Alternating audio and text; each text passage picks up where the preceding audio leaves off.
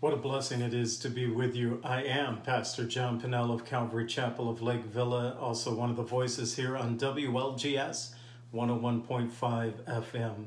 It is time for this morning's devotional, looking at John chapter 5, verses 10 through 16. I titled this, A Meaningful Sabbath. Well, after Jesus had healed a man with a 38-year illness, the man was seen carrying his bedroll, which for the religious rulers was a serious violation of their Sabbath day traditions. Therefore, when they saw him, they said, verse 10, "It is the Sabbath. It is not lawful for you to carry your bed." So he explained, verse 11, "He who made me well said to me, 'Take up your bed and walk.'" And when they asked him to identify Jesus, he did not know Jesus' name, nor could he point him out because the place was very crowded. This was such a meaningful Sabbath for the man who had been healed of a 38-year illness, but not for the religious rulers who were constantly on the hunt for lawbreakers. The man carrying his bedroll was not the only thing that upset the religious rulers, but that Jesus healed this man on the Sabbath day. They saw that as the greater violation. However, Jesus' marvelous works proved, according to Luke 6, verse 5, that the Son of Man is also the Lord of the Sabbath. Well, back in Jeremiah 17:21, we have a Sabbath day law that states, "Take heed to yourselves and bear no burden on the Sabbath day, nor bring it in by the gates of Jerusalem." Well, this is John's first mention of Jesus' Sabbath day contentions with the religious rulers. They would actually be many of them, 6 by number. Luke 6:7 tells us, "So the scribes and the Pharisees watched him closely, whether he would heal on the Sabbath, that they might find an accusation against him." When we get to verse 14, we remember that the lame man had not sought for Jesus, but it was Jesus who had originally found him that he might heal this man. Now Jesus finds him once again and says, verse 14, "See, you have been made well. Sin no more, lest a worse thing come upon you." By saying this, Jesus seemed to connect this man's 38-year illness with some past sin.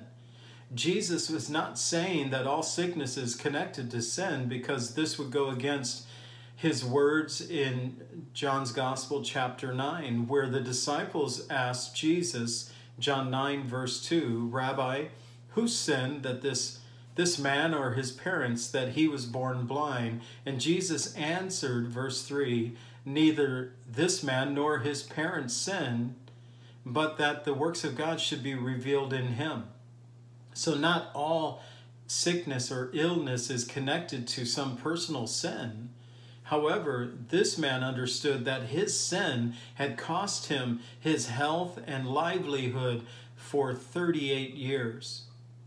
Well, after Jesus had spoken to him, verses 15 and 16, we read that the man departed. He told the Jews that it was Jesus who had made him well, and for this reason the Jews persecuted Jesus and sought to kill him, because he had done these things on the Sabbath. Now, I do not believe that the man was trying to cause trouble for Jesus by reporting him to the religious authorities.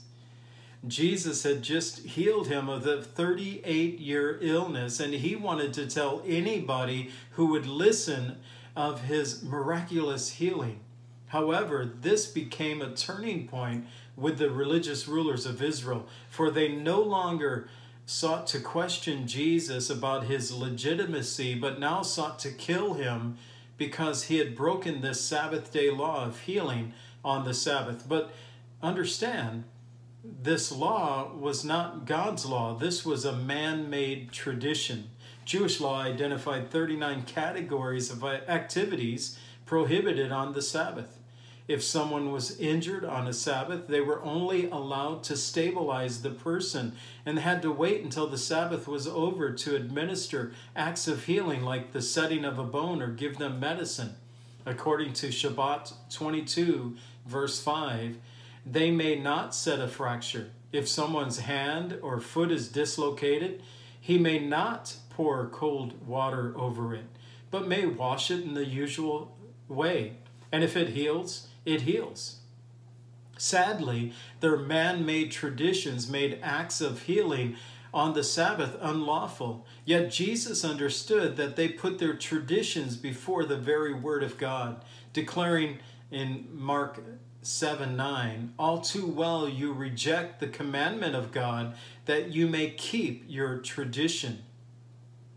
To this day, the marvelous works of Christ offer healing and forgiveness to those who have faith in the name of Jesus Christ. And Father, we pray that you would, Lord, do your work of healing and forgiveness in our lives this very day.